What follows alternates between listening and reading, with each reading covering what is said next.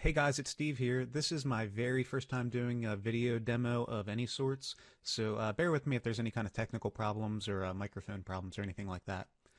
So jumping right into it, the first thing that I wanted to share was a quick little CSS trick to make modules transform and scale off of the page using Divi. So as you can see here on this home builder page, as I mouse over these three blurb modules in this row, they're not doing a whole lot of anything. And the final effect that we're going to be going for is when we do mouse over that they transform and scale off of the screen at a rate that we tell it to. So in order to do that, I'm going to hop in here to the visual builder and go down to that row, and I'm going to control and click all three of these blurb modules because that'll let us edit all three of them at the same time.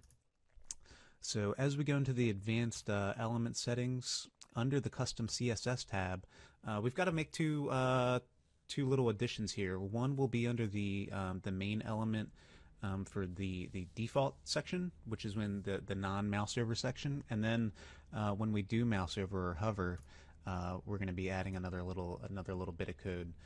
So these will be posted below. I'm going to go ahead and copy and paste from another screen here, and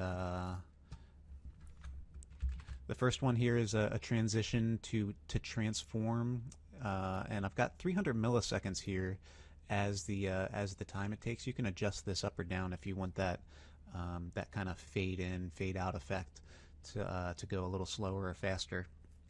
And without it, it'll kind of be, if you don't add this at all, it'll be like a snap in and out of the transition.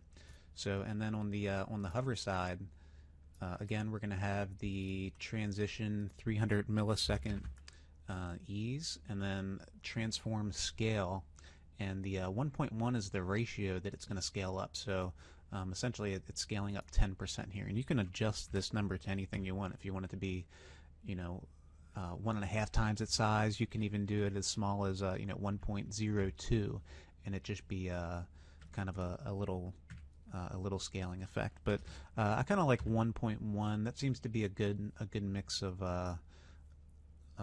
movement there for me. So I'm going to go ahead and save this and save and exit out of the visual builder, and we'll take a look at our work and how we did.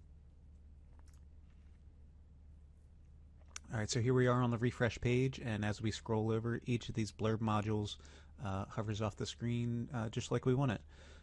So hope this was helpful, and looking forward to see what you guys think and what you guys have to share. Thanks, and have a good one. Bye-bye.